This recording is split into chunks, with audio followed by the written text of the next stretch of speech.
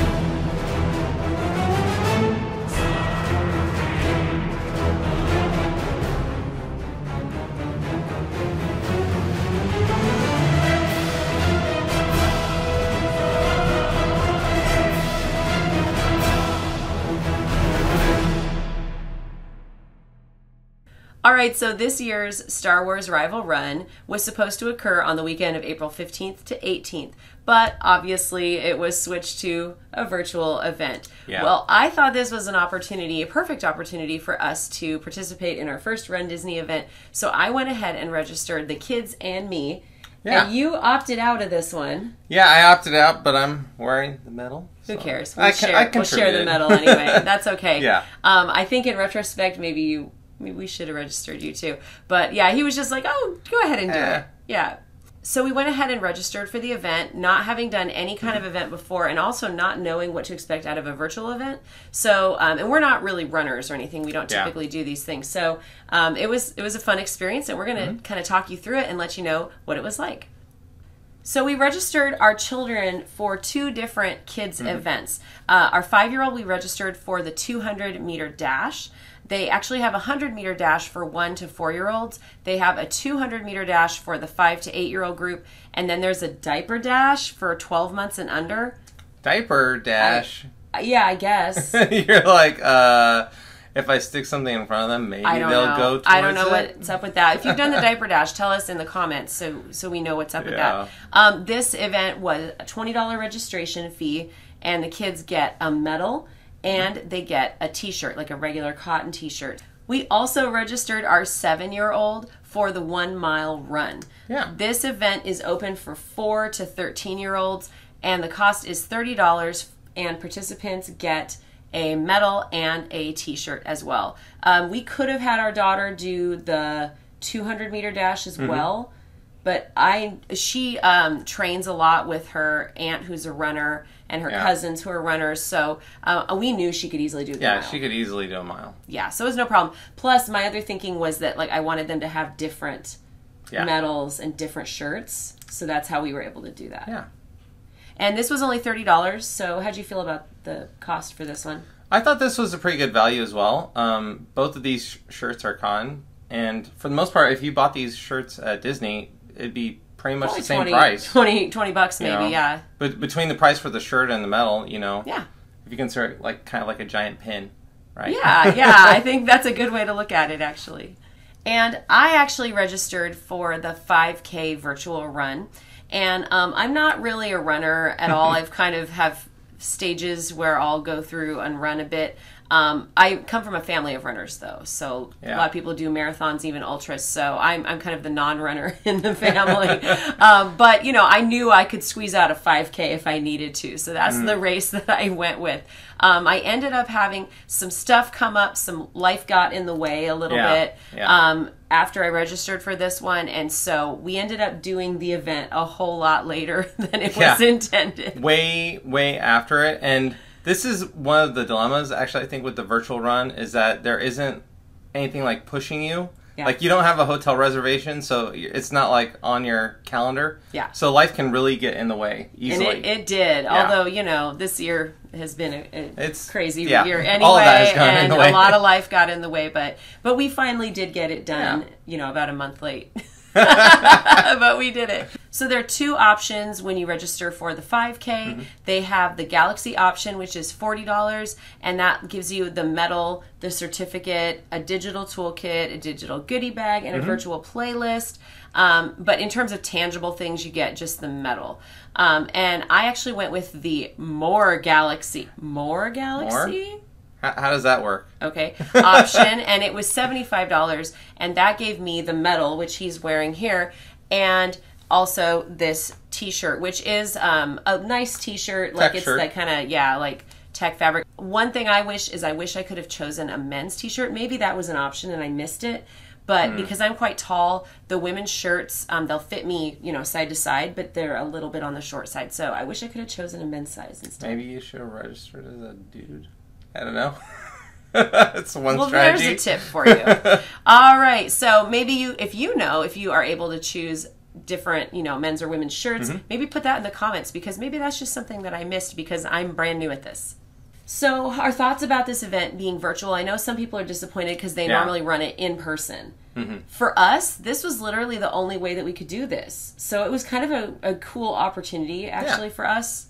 So, I'm glad it was virtual, but like you said, the motivation is harder. The motivation is harder. You don't have something kind of, something at the end of the journey, kind of like staring you down, right? So you don't have to like prepare for it and all that stuff. And you don't have like a crowd. So you really got to motivate yourself. Yeah. So you kind of got to be a self-motivator. And then some of the other things with it are that you get the virtual goodie bag, which is basically kind of like some discounts for like an OtterBox that's customized. And then you get also a virtual kit, which is like you can print out a bib and put it on, and that's. But I'm not going to destroy my print cartridge. So something else with the digital toolkit is that really you have to like print out mile markers and like a finish line thing, and I don't know who's going to do that. I'm not creating more work for you and me. We already have enough work with 2 kids. It's too much. It's kind of a lot. Yeah, exactly. So I can see why we didn't want to do that. So we're just like, okay, we'll take the tangible physical things, but the digital stuff, we kind of left it. Also, we were a little confused about the playlist. Yeah. And then I emailed customer support for runDisney, and they just said, look on Spotify for the playlist, and he found it. So and it was really just a playlist of Star Wars, which I listen to all the time anyway. So it wasn't really anything new for me. Well, it was kind of disappointing because, I was like expecting something special with like, oh, here's kind of like a true, not just like a playlist of different songs, but maybe like something that's like curated. You want it curated. Yeah, a little curated, a little sequenced, kind of prepared for like, oh, here's the 5K one, and here's the dash one that's like really upbeat and quick, or something like that. So, that was kind of a disappointment for me. But on the plus side is that if you aren't planning on doing this race, you can just search for that playlist on Spotify. Yeah, there you go. You can find it. All you have to search for is runDisney Star Wars Rival Run. Yes. Yes. Another thing is that in terms of having a virtual toolkit and all these other virtual things, I personally expected something with like a video in terms of like walking you through kind of the event, what it was like to be there in person, but we didn't really receive anything like that. No, I think that could be partly because this was supposed to originally be an in-person event, and then they switched it to a virtual event. That's kind of my guess, is that they kind of had to pivot. But yeah, I agree. It was a little bit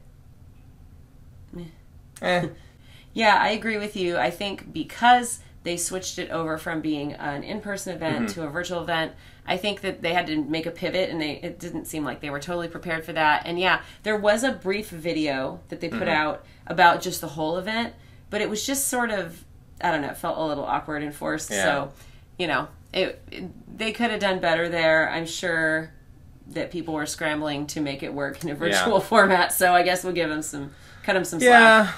Okay, so was the virtual Star Wars Rival Run worth it? Well, I would say for the kids' races, it was actually a pretty good value because you got a medal and you got a t-shirt. In terms of the adult 5K, and I got the one that was $75 and I got the shirt and the medal, like it was okay. Okay, like,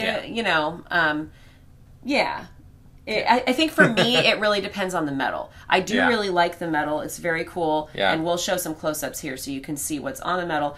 I think if it's a medal you love, then it's really worth it. If it's a medal that you're not that into, then it's maybe not that worthwhile. Yeah. And one other thing is that the kids' medal is actually not metal. It's rubber. Actually kind of rubber. Yeah. So, I mean, on one hand, it's maybe a little bit safer, but on the other, you're kind of like, oh, it's a little cheaper. Yeah, our kids are big though. I can see if you had real little kids, like you'd want something lightweight. Yeah. So, and safe, like you don't want a kid swinging around a big metal. Yeah. Metal. So I can understand that. Well, Run Disney didn't exactly set up an exciting day of event and video, but you know who did? Our fellow YouTubers over at Wish Upon a Run. This channel is fantastic. They have all kinds of amazing Run Disney videos, and then they have different walks and runs in the parks and throughout the resorts, and it's just so cool. They have fantastic video. They did a special live stream event. Now, like we said, we did this after the fact, so we went back and watched their live stream event, but it was really, really fun. They created it specifically to pair with this event. So for me, doing the 5K mostly on the treadmill, that was actually that's a perfect way to do it. It made it like so much more fun. To get the commentary from Wish Upon a Run, they did the live stream with a green screen presentation like behind them, and then they had their treadmill cam, so they went and got on the treadmill, and I just really loved it. It made it feel really special, and that's what I wish Disney had done. Yeah. You know, it's like, it's too bad that fans had to do that instead of Disney. Come on, Disney. You got this. But thank you so much to Wish Upon a Run. You are doing fantastic work, and we are really impressed, and we will definitely be back to watch more of your videos. Yeah. So we will be sure to link their channel in the description below. Will we do this again? If they do another virtual one, I think so. Yeah, well, it would have to be virtual for us because we can never travel during the normal Run Disney events. And I would say the medals and shirts and things have to be really appealing to us. Yeah, if it's the right theme. Yeah, there you go. And apparently they're going to rebranding this one from Star Wars Rival Run to something else. So it's really going to depend a lot on the theme that they choose. Yeah, so we'll have to wait and see what that new theme is going to be. Have you done a Run Disney event? We would love to hear from you. So be sure to tell us in the comments below what your experience has been with Run Disney. Did you do this event? Are you going to do future events? We would love to hear from you. Thank you so much for joining us today on The Magic in the Music. We will see you again soon. Bye, everybody. Bye.